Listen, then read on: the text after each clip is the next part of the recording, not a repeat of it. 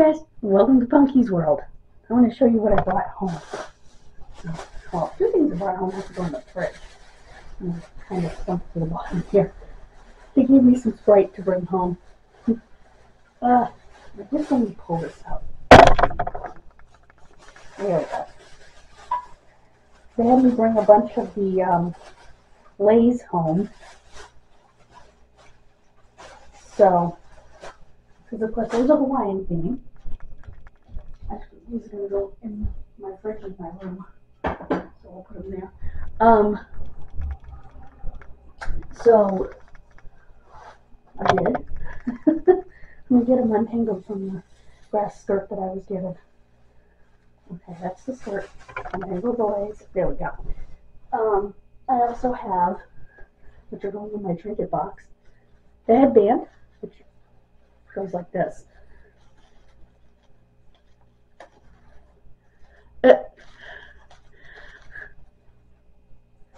And I have a bracelet somewhere. A little wristlet. Hopefully this is enough for all the ladies at the Historical Society. There were so many. And not a lot of people showed up, so she wanted to make sure that, you know, they got use. So, oh, there's one in here. Probably where the bracelet is, so this one. Where is that? There it is. These are going back in here because they're going to the Historical Society to give to all the ladies. Gonna get them laid. So, we'll put that there. Here's the wristlet. So oh, and my purple leg, it all goes in my trinket box. That's my purple leg. I have it all purple. There it is. Matched my dress perfectly. Go in my trinket box. So they're going to sit here. And my friend's sister gave me her hula skirt. That's cool. I'm going to try to find a place to hang that. It won't fit in my trinket box. But I'll try to find a place to hang that. That's really neat. It's a neat memory.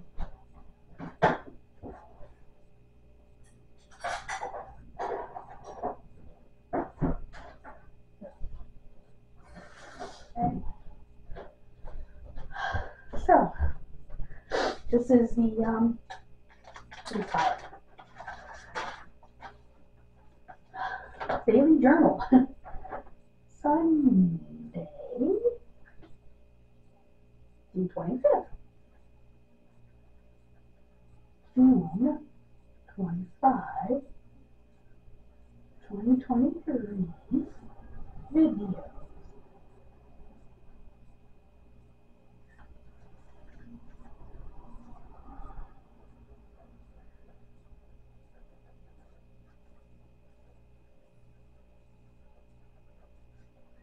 And the next video will be the one that's on my phone, which is some footage that I got at the event. So I'll put that up in the next video.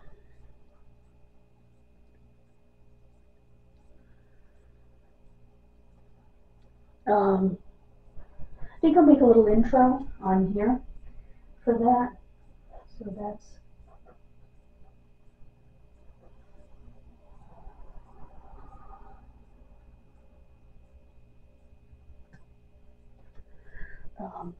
unfortunately, not a lot of people came. I do have to tell you a story, though. One of our classmates came. I sat right across from him and had dinner. He did not want me to know who he was.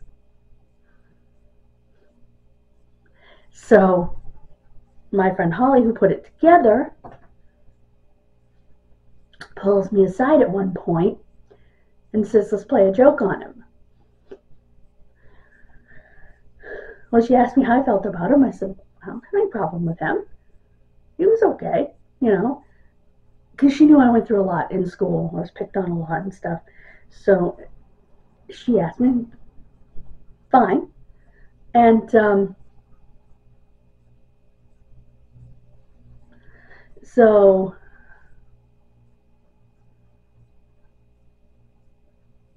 I agreed to do it. She introduced him as Tom, the gay gynecologist. And pretty soon, the cat was out of the bag, that I knew who he really was. I'm like, I recognized you. I knew you were one of our classmates. I just couldn't place it. He was so uncomfortable around me because he thought he really hurt my feelings when we were kids. He was really mean. He was my neighbor, right down the street. We grew up down the street from each other. Him and his brother used to ride their bikes around the neighborhood, around Main Street. I think I've shown you where he lived in videos. He literally lived right next to Extramark, kind of in the back. I mean, he was right there.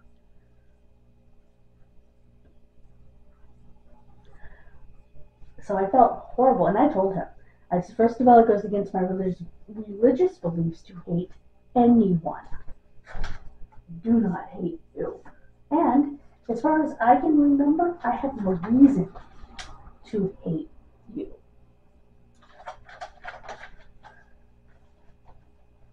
And I was telling Holly, if you had said it was this boy, I might have been uncomfortable. This is why. But I don't hate anyone. And I don't. I don't. I still have a pulled muscle right here in my back. Right down here. Right down here. Right here. I had a pool. We could have gone swimming, but everybody told me that. I would have brought a bathing suit in a heartbeat. Anyway, I got to see my friend's trailer at the campground. She's way up in the back, like in the woods. A great spot. And her husband Andy's wonderful. Thank you, Holly and Andy, for putting this together. I'm so sorry that so many people canceled out on you. That was terrible. Terrible, terrible, and terrible.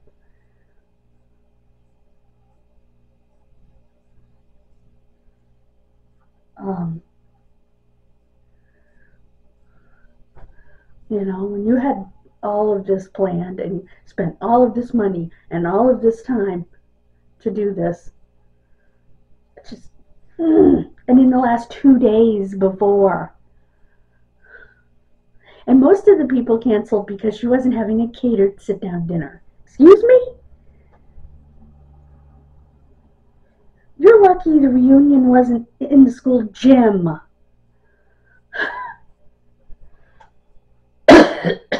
Folks, I brought money to pay for a meal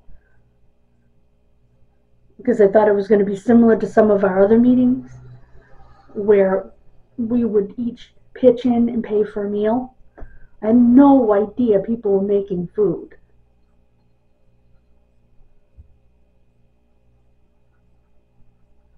Matter of fact, the boy that didn't want me to know who he was actually has a trailer there too. And he's become best friends with her husband. So, that's pretty cool. I actually had a really good time. So, overall, great music. Husband Andy had it going from his phone to these two big Bluetooth speakers that change colors that were up on a couple of tables on a bit of a stage inside the pavilion.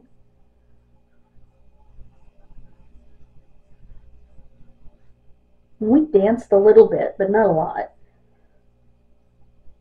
my friend's sister's grandson wanted me to pick him up So I did, but I had to switch him over to my left hip because my right hip wasn't having it. By that point, my hip was tapped out. I got to play air hockey because they have a little game room where they have ping pong, pool, air hockey. They have books, a television. I think they have DVDs to go with the television. So just a little room, you know. And I went over, and the first time I went over, the air hockey table wasn't even on. But one of the little girls, 9 years old, absolutely brilliant, got it to work. So when I went back, it was on, and I said, somebody want to play? And Mom asked one of the kids. So I did, and her daughter got right up and played with me. Her name was Madison. And I told her, I shook her little hand, and I at the end, and I told her mother and her, I said, you don't know what this means to me. Because I used to play this with my father at the amusement park as a kid. You know, this is one of our favorite things to do together. In fact, we liked it so much that one year for Christmas, my mother surprised us and got us both a tabletop one. Got it, you know, a joint gift. My father was like a little kid when I opened that. He could not wait to get it out of the box and get it set up. What he would have said if he had beaten me, like she beat me by like 2 points, he would have said, I blew your doors in. I could hear him saying, she blew your doors in, you know, and I couldn't get the smile off of my face the whole time, and even right afterwards. For me, it was emotional, it was happy, this was my dad, you know. But yeah, Mom got that as a joint gift for Dad and I. Neither one of us knew about it, so he was like a little kid, you know. She had us both open it. When we saw it, we're like, yay, you know. It was transported back to being a kid, you know, because we played on the big one, you know, at I believe it was at Whalen Park we played. No, and we played at the, we did play there, but we also used to play at the arcade at the Lincoln Mall in Rhode Island. They had one, and we used to play there.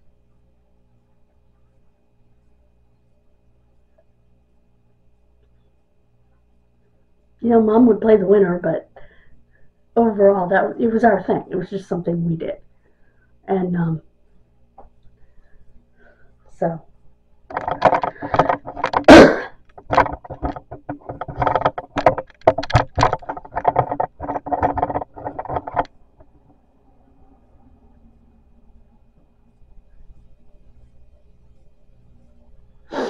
yeah, it was fun. Oh, they have a foosball table too, which is neat. The ball is a little bit short, though. It's hard to hit. The ball should be slightly bigger than it is. It's a little miniature soccer ball, but it should be just slightly bigger than it is, because a lot of times the feet or foot goes over the top of the ball, even when it's right in front of it. So that brought back memories of youth group, because we had one of those in the basement at youth group. So yeah, overall, wonderful. And again, thank you, Holly Smith.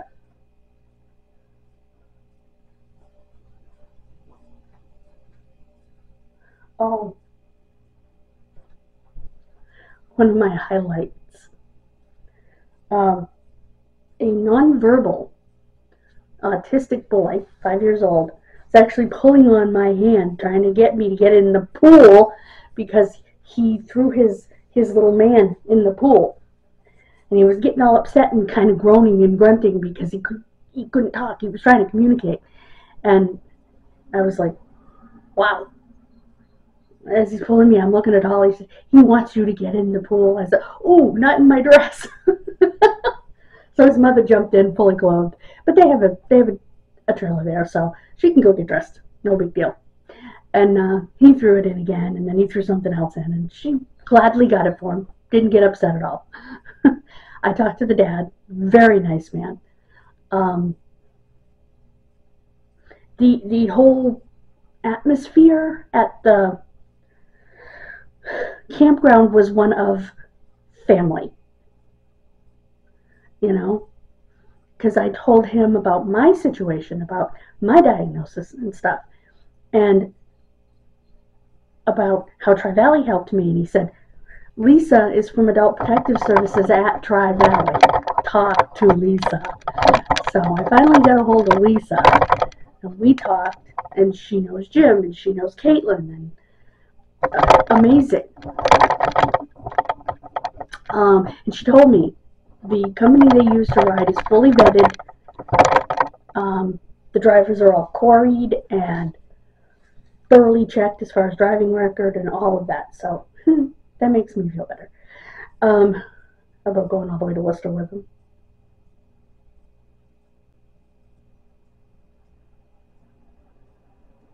So I'm happy. It was an amazing day. But power's at 30%, so I'm going to say goodbye. Thank you for joining me.